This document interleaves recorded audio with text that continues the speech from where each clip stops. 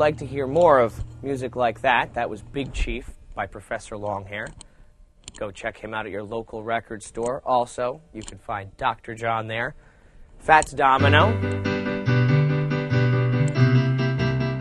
And if you're looking for a more modern twist and more recent artists, John Cleary, who you can also hear playing with Bonnie Raitt currently, Joe Crown,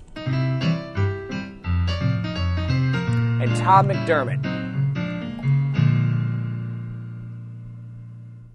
If you're interested in checking out more New Orleans music like what you've heard today, there are some classic artists that you should get your hands on, like Allen Toussaint.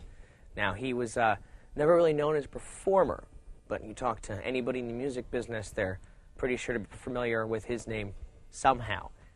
He did all the arrangements for the band's movie The Last Waltz. All the horns, all the strings was done by Allen Toussaint, but he was primarily a songwriter, writing such famous songs as Workin' in a Coal Mine,